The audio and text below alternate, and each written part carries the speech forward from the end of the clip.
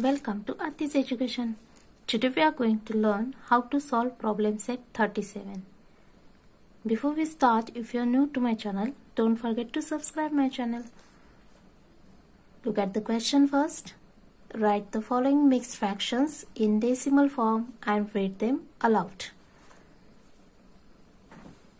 So our first question is 9 and 1 upon 10.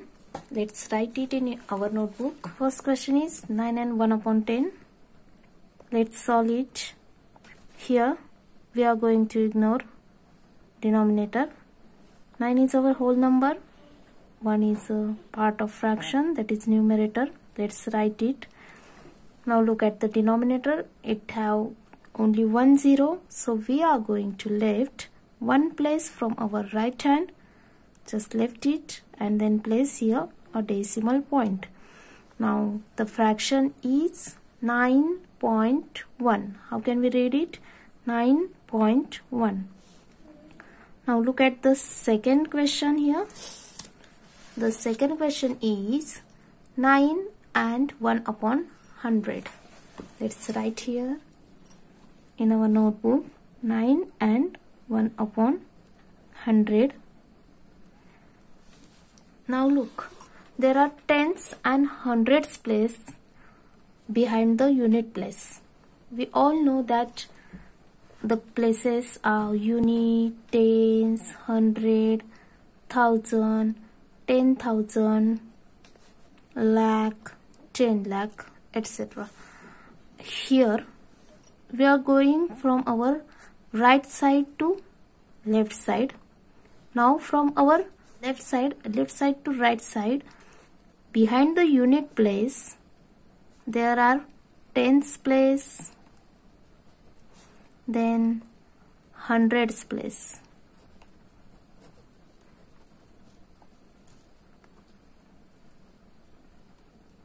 So here when we write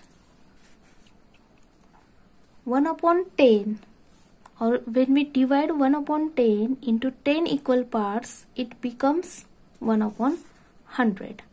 So if we have 100 on denominator side and a single number on the numerator side, like this, we have to put 0 for tens place, and then we have to solve our given fraction, or write our given fraction in decimal form. Take in your mind that when there is 100 on the denominator side and only single number on the numerator side, we have to put 0 in front of that number. Means here our numerator is like this, 9 and 01 upon 100. Now it's easy to us to solve this in, or write this in decimal form. When we have 3 zeros, we have to put here 2 zeros behind the given number or given numerator. Now let's solve it. Ignore the denominator. This is our whole number 9 and this is our numerator 01. Now denominator have 2 zeros, so we have to left 2 places from our right side. This is 1 and this is second. So put here a decimal point. Now the decimal fraction is 9.01. 9.01. Now third question. The question is 4 and 53 upon 100.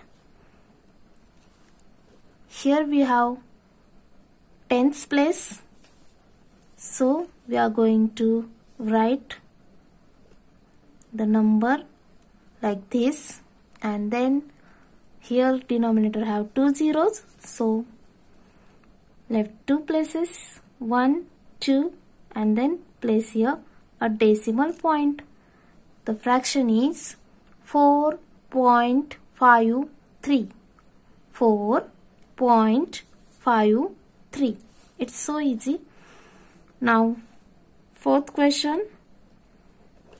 The question is 78 upon 100. Here they doesn't give whole number. So this is not a mixed fraction. Right here 78, that is our numerator. Then count how many zeros denominator have. It have 2 zeros. So left 2 places from our right side, 1 and 2. Then place here a decimal point.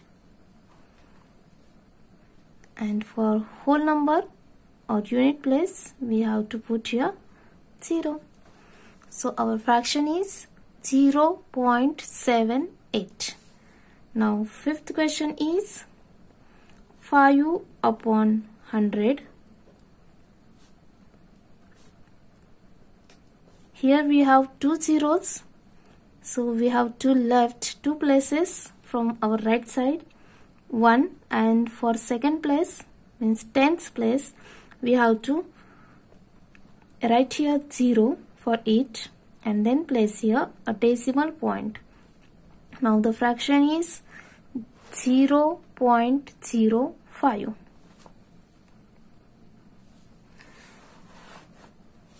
Now sixth question. The question is 5 upon 10.